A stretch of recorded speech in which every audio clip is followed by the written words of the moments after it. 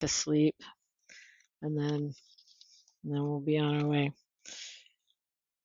Last time I saw you, we were talking about systems of equations, and we're continuing on systems of equations. So far, we've gone over systems of equations by graphing, which isn't the best way to solve them unless you're doing it, say, on a computer and you could really find um, like accurate solutions. But what it did give you is that conceptual, that visual concept of where the graphs, two graphs intersect, right? And they have common solutions. And then we started working on them algebraically and we did substitution, right? Where we would solve for one of the variables and then we would plug it into the other equation for that variable and figure out what the other one is. And that is simple when the problems themselves are simple, when it's easy to get either like a y equals to plug in or an x equals to plug in. But as we move on, those become more and more complex. And so what we're working on today is we are using systems of equations, but we are using the elimination process. Um, the steps for solving using elimination. Oh my gosh, I wish I'd like taken a picture of these and put them up. You know what? I'm gonna go snag a picture of it just so that I don't have to rewrite all of this stuff out since we're like I can't find my mouse because I think it's so much easier for me to just, you know, snip a picture of it and put that up for you instead of writing all this stuff out, and it's more legible for you.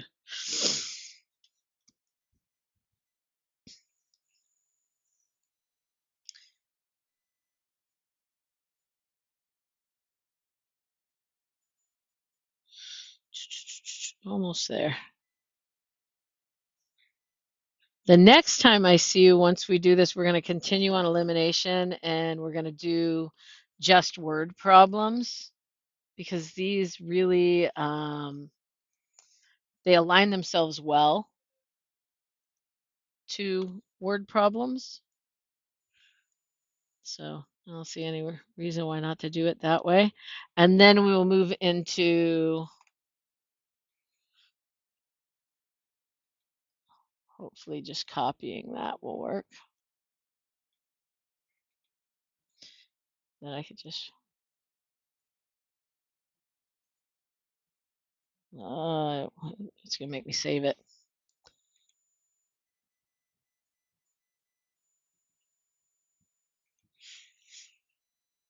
And then we'll move into like if we have three variable equations, and then we'll do like systems of inequalities, and then we'll have a test, right?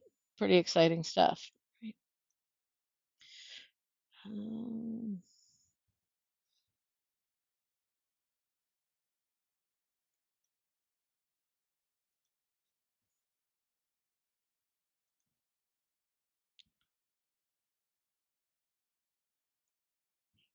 Well, that didn't give me anything.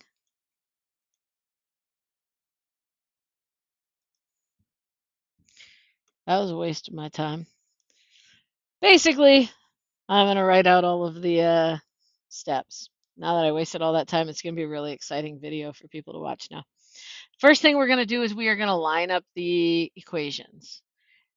What does that mean? It means make sure my x variables are lined up with the other x variables and the y variables are lined up with the other y variables, and then whatever it equals are lined up with the equals, right? We're just going to line up the equations. Then we are going to multiply one or both equations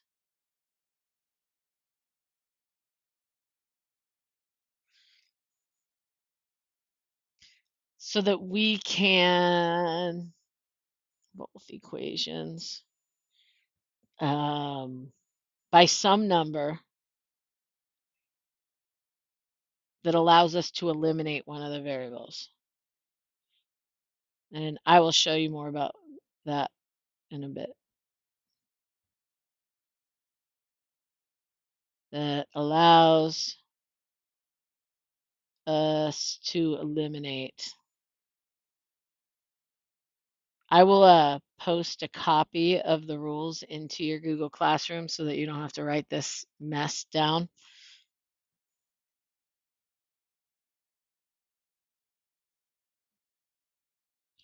One of the variables.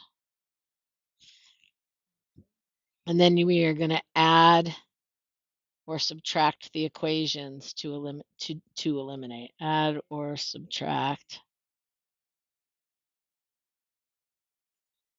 This is so ugly.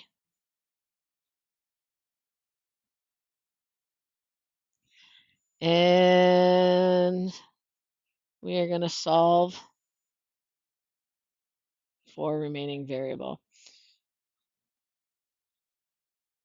Don't bother writing this down if you are someone who actually takes notes in this class. I will post a copy of these steps into your Google Classroom so that you don't have to do that.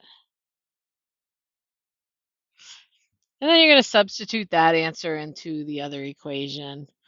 Let's just do a bunch of examples and show you the steps, since I'm going to actually post the instructions as we go. So in my first problem, my first example that I have for you guys, everything's already lined up. We're actually eliminating the first couple of steps anyways. So my first problem is going to be x plus 7y equals 17. Yes, Eugene. You're just telling me that now? Haven't nobody else noticed that I wasn't sharing the screen?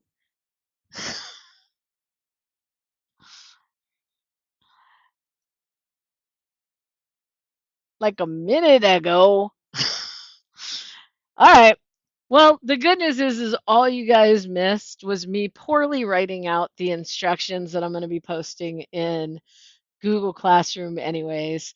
So, we're just going to start with examples and I'll explain it as we go with the examples, which is going to, it's all right. It's not your fault. It's my fault. I'm the one who wasn't sharing my screen.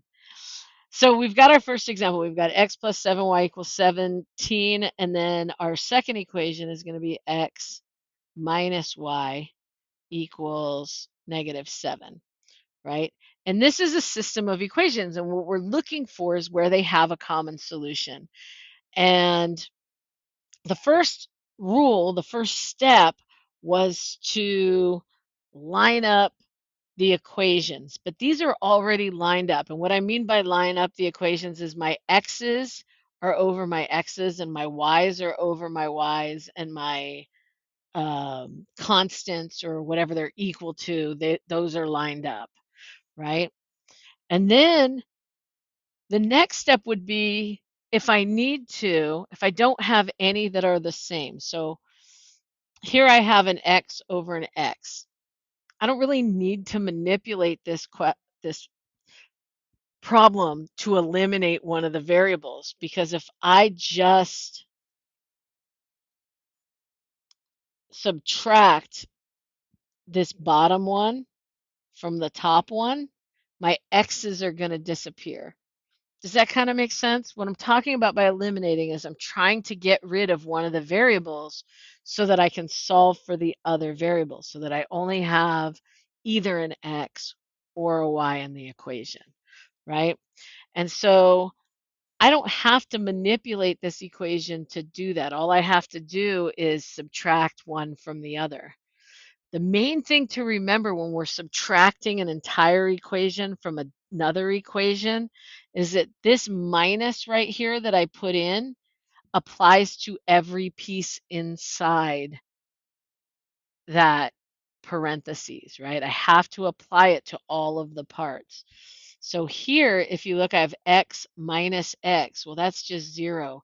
And that was what we wanted, right? We wanted that x to drop out.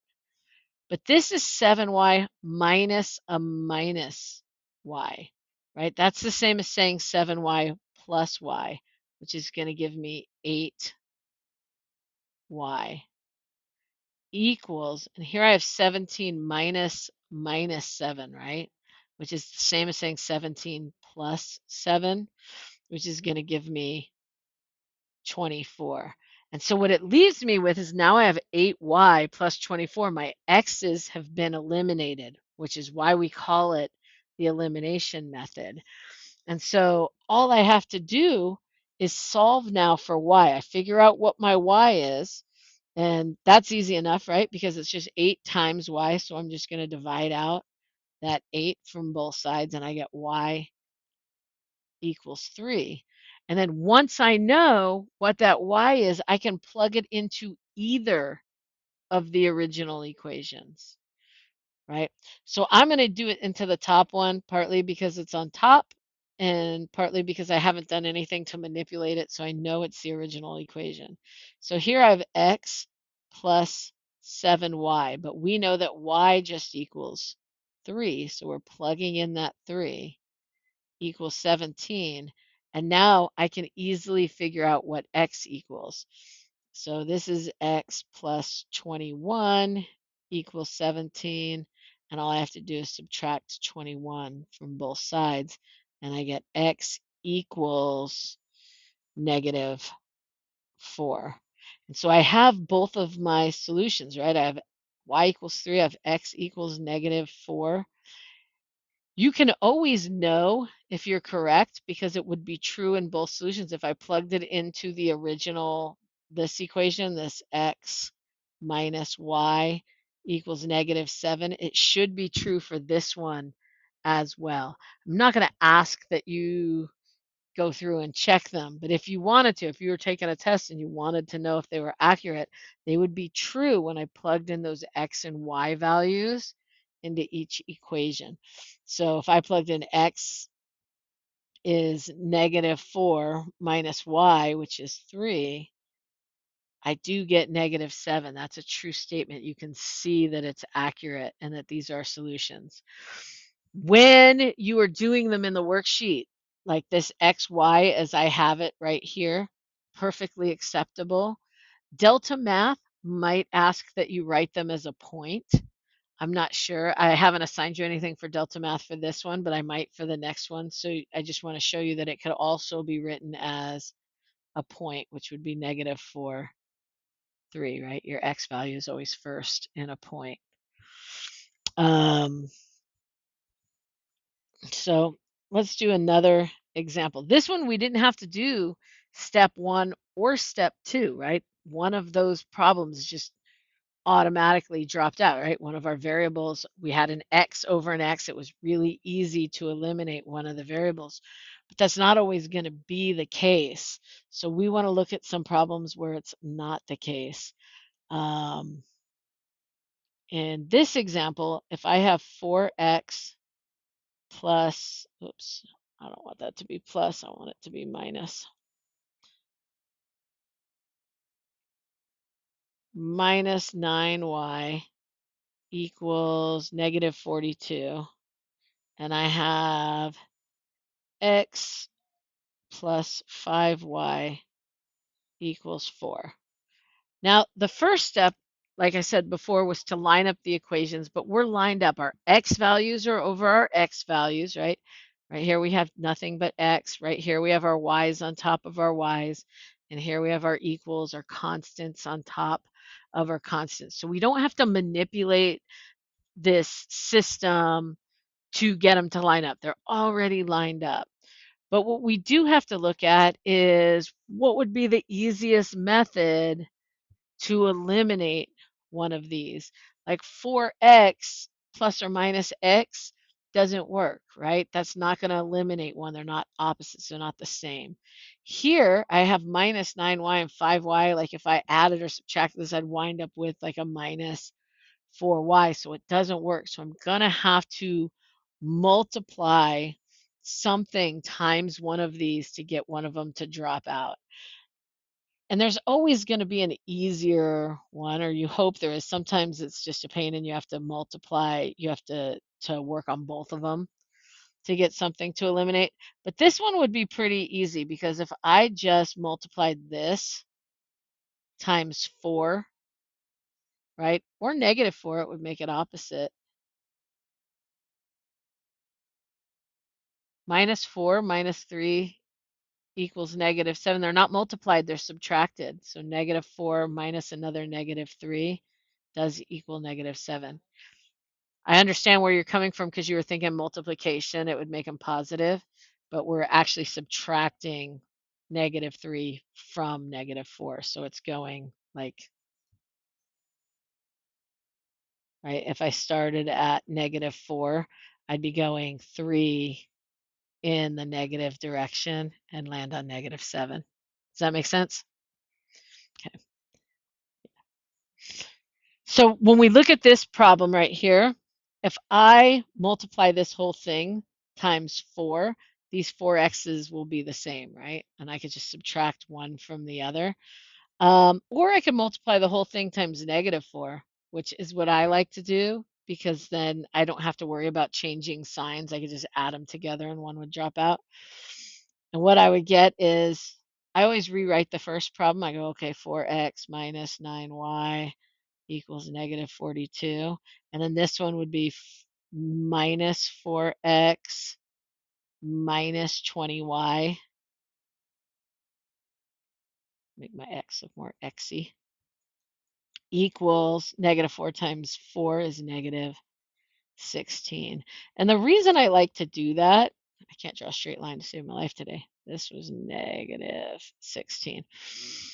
Is now I can just add these two together. I don't have to worry about distributing that negative through. I can just go, okay, I'm going to add these together. Well, I get 4x minus 4x is just 0, and it eliminates that x variable, which is what we were hoping to do all along, right? And then I have minus 9y minus 20. Well, that's minus 29y. And this is going to be minus 58, right, when I add those together. And so it makes it a lot simpler if I just make it an opposite, which is why I like to multiply it times a negative so that I know it just eliminates them a little easier because it makes opposites when I add them together, they disappear. Conveniently, I know that 58 divided by 29 is 2. 29 times 2 is 58. So that I know is going to work out for us pretty well. And I'm going to divide both sides by this -29. And I am going to get, or 29, that's why I said it and I didn't write it right. And I get y equals, well, -58 over -29 is +2. And we know now what our y equals, and we can just plug it in and figure out what our x is. So I have 4x minus 9y, but we know that y is just 2, equals -42. Could I have done it into x plus 5y equals 4? Absolutely. It would have probably been easier, but this one hadn't been manipulated, so I just kind of went for it. So that would be minus 18 equals -42. And we're just going to add 18 and we're just going to solve this out for x. I get 4x equals 42 minus plus 20 would be 22. So I think that's going to be 24, -24. And I'm going to get x equals -3. Right, I divided by 4 in my head. I probably shouldn't have done that in my head. And so now I know that I have y equals 2 and I have x equals -3. And if I wanted to, I could check those. I could go and plug that in to the other equation, right, where I go x equals -3 plus 5 times 2 is 10, yeah. Makes sense? All right.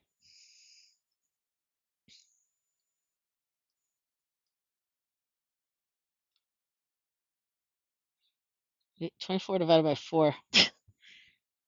That is -6. See, it's a good thing that I mentally went through and checked that because I saw that, wait, that doesn't work out. It would be -6 for x, right? Because 24 divided by 4, 6. I don't even know why I was thinking 3. So we did one where we didn't have to manipulate it at all, right? Our original problem, we didn't have to do any manipulation at all. We could just subtract one from the other because our x is lined up. And we did one where we had to um, alter one of the problems, right? Sometimes we will have to alter both of the problems to make it work, to get rid of one. If I look at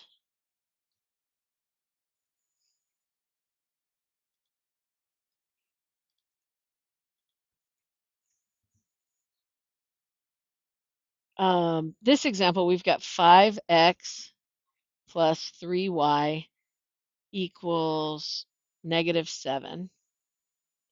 And here I have got 2x plus 7y equals 3. I don't have anything that's just x or just y, and I don't have anything that I could easily, like, if I look at the x's, I can't multiply 2 times anything to get 5. If I look at the y's, I can't multiply 3 times anything to get 7. So I'm going to have to pick whichever variable I want to eliminate for, and I'm going to have to change both equations, right? If I multiply this equation times 2, this would be 10x. And if I multiply this equation by, I'm going to say -5, this would be minus 10x, right? So if I do that, I can eliminate my x variables. Sometimes I have to multiply both equations and put them in a form that works. I could have done it with the y's as well. Instead of going 2 and -5, I could have multiplied the top one times 7 and the bottom one times -3, and we could have eliminated the y's. But it doesn't really matter. You're going to wind up with the same solutions anyways. But I have to bring it through to each piece. So I'm going to rewrite these equations. This one's going to be 10x plus 6y equals -14. And then we're going to do the same thing on the bottom. Here I'm going to have -5 times 2x, and I'm going to get -10x. And then -5 times 7y is going to be -35y. And then -5 times 3 is going to give me equals -15. And what that allows me to do now is when I add these two together, these x's are just going to drop out, right? 10x minus 10x is 0. And then I can just move on to my y's. +6 minus 35 is going to give me -29y. Been dealing with the 29s a bit today. And conveniently, -14 minus 15 is also -29. And so when I divide out this -29 from both sides, I wind up with y equals 1, right? Anything over itself is just 1. And so I can take this y equals 1 and I can plug it into either of these problems. Let's do it on the 2x plus 7y problem, right? 2x plus 7y, well, y is just 1, equals 3. And I get 2x plus 7 equals 3. And then we just start eliminating all that stuff. We're going to go -7. And we get 2x equals 3 minus 7 is -4. And then we can divide by 2. And we get x equals -4 divided by 2 is -2. And we've got our y equals and our x equals. And if we wanted to, we can check them, but we don't want to. It's so much work to check them. I know that time is running a little bit short here, but I want to do one for you that has a different type of solution just so you can see what that's going to look like. And then I will let you guys go, okay?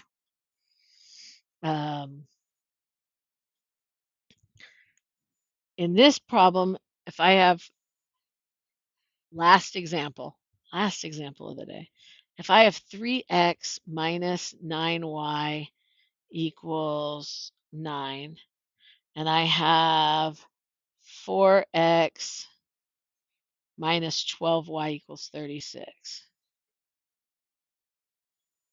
So again, I'm looking kind of like I was before. I don't have anything that easily goes into each other.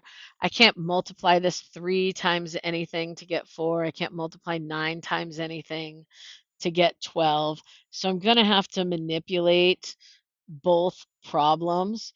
So I'm just going to multiply this one times 4, and I'm going to multiply this one times 3.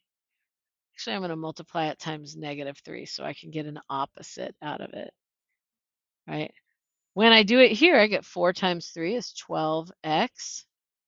4 times 9, okay, that's going to be minus 36y. 9 times 4 over here is going to be equals 36. And again, I'm going to do the same thing down here, right? I'm going to go -3 times 4x, and I'm going to get that -12x. -3 times -12 is going to be positive 36y. And then 36 times 3, gosh, I don't even know what is there. Negative 108, right? So when I bring these things together, well, I have 12x minus 12x, that's nothing. And I have minus 36 plus 36, well, that's also nothing, which means that these two things should equal each other. I should have 36 equal to negative 108. If something happens and all your variables, everything drops out and you're just left with what you're equal to, technically those things should be equal to each other. If they are not, we just say no solution. You can draw a circle with a line through it like that, or you could write out no solution. Can't go any further with that, right? There's nothing to plug in. You're not going to find an X value. You're not going to find a Y value. If you get a problem like that and they are equal, like say both of these here were 36, all your variables dropped out and they were both 36, then your solution would be all real numbers, right? But if they don't equal each other, all our variables dropped out, right? We had 12x minus 12x, that's 0. 36 minus 36, 0. We lost our x's, we lost our y's, and all we're left with are these numbers. If they're equal to each other, your solution is all real numbers.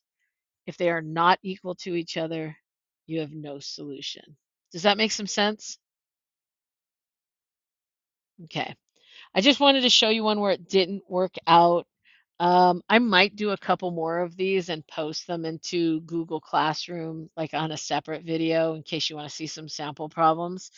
I'm going to stop the video here.